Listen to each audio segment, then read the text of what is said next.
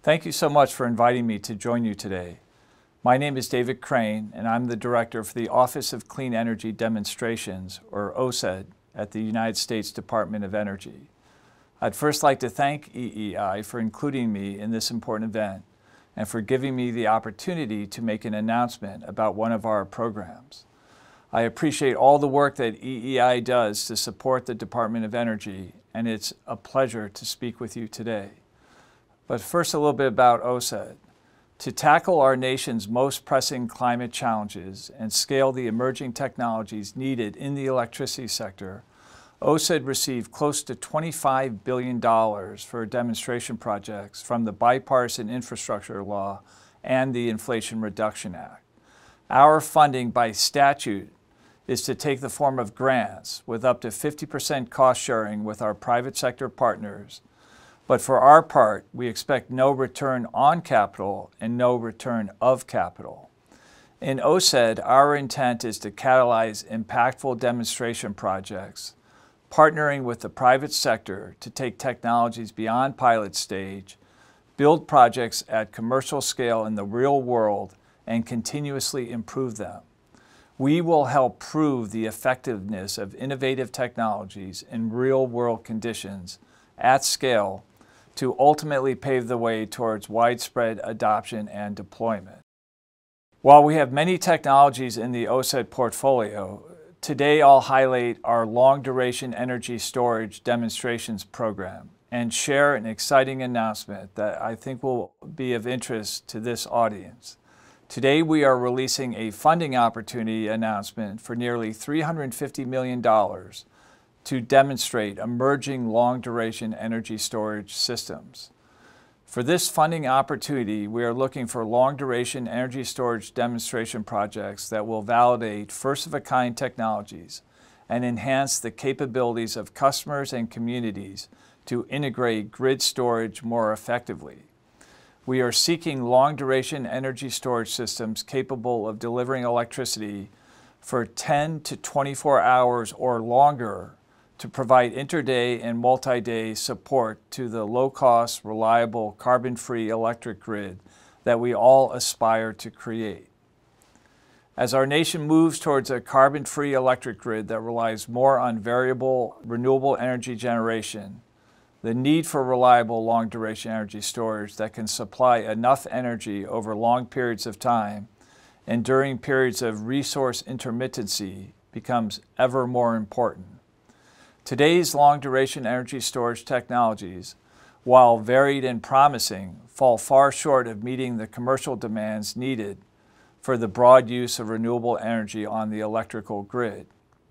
Cheaper and longer duration energy storage can also increase local control of the power system, build resilience for communities, minimize power grid disruptions, and help reach the Biden-Harris administration's goal of a carbon-free electric grid by 2035 and a net zero emissions economy by 2050. Long-duration energy storage is also critical to achieving the department-wide goal of reducing the cost of grid-scale energy storage by 90% within this decade. This would open up enormous new possibilities for how we get clean baseload power. When you combine this funding announcement with the Inflation Reduction Act, the most significant climate legislation in U.S. history, we are at a pivotal moment. The IRA, as applied to long-duration energy storage, expands clean energy tax credits to amounts up to 45% of the total cost of storage installation, giving businesses the confidence they need to invest and build these clean energy technologies of the future. To ensure these projects also create clean energy jobs, the long-duration energy storage funding announcement includes a community benefits plan from each applicant. Community benefits plans are based on a set of 4 core policy priorities: investing in America's workforce, engaging communities in labor, advancing diversity, equity, inclusion, and accessibility, and finally, implementing Justice 40.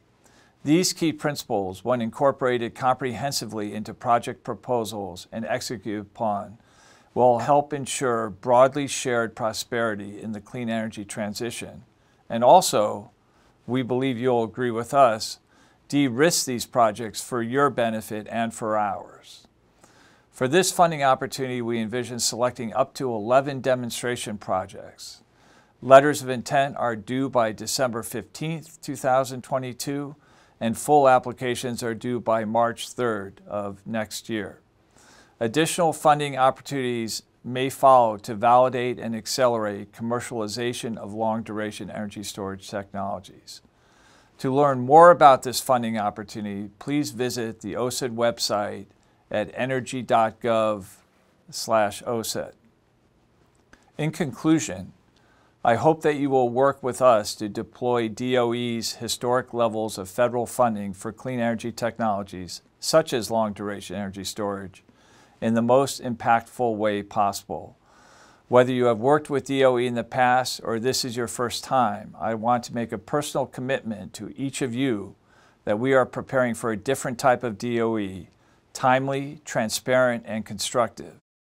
We hope to provide true value added to your project execution beyond just the provision of capital. For our funding to have a catalytic impact toward the equitable clean energy transition, we truly need you to engage with OCED.